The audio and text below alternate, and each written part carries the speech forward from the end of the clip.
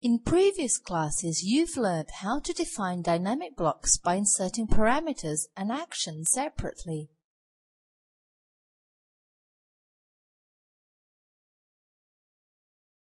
Now in this class, you'll learn how to insert both elements in a dynamic block at the same time.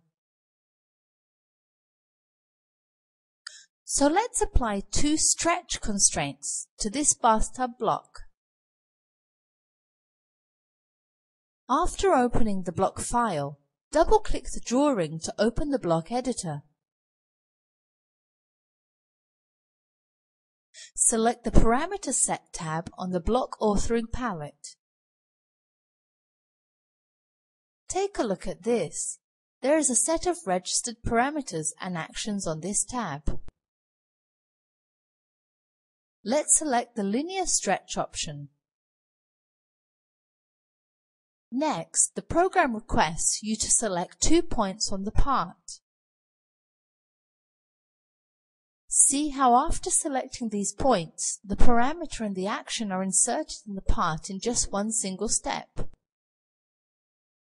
See there is also an exclamation point next to the action.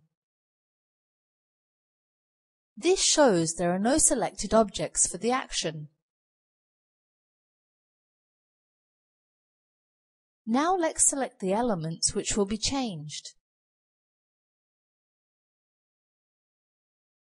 Right-click the action to do this.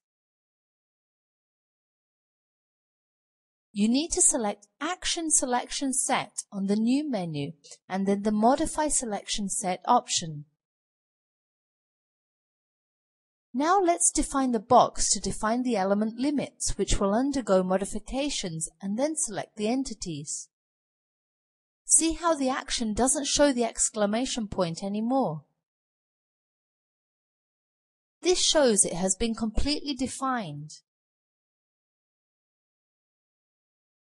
Now apply the same set of parameters and action to the length of the block.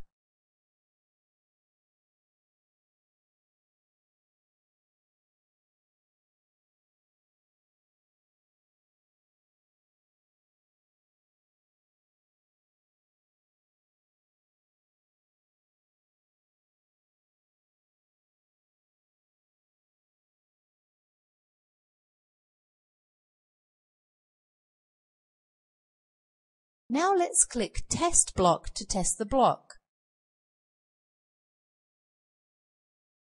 See how when you move the grips, the bathtub size increases or decreases. Also notice how when you decrease the bathtub size, the geometry gets misshaped. To avoid this, let's define a minimum size for linear parameters.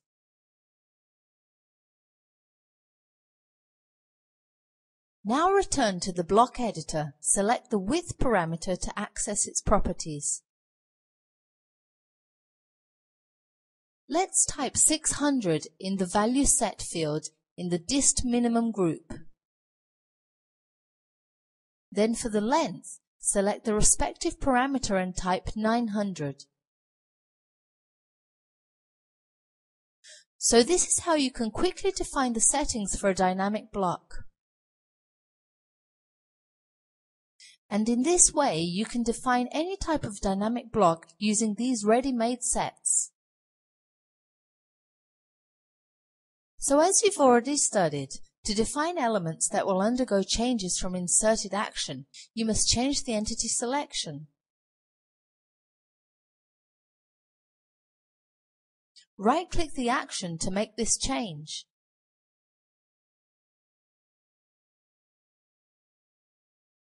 Then select Action Selection Set and Modify Selection Set on the New menu. After that, you need to select the entities requested in the command line. This process can also be used to change the selection of manually applied actions.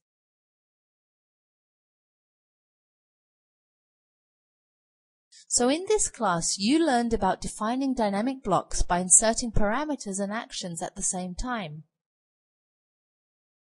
You also learned how to select actions inserted in blocks.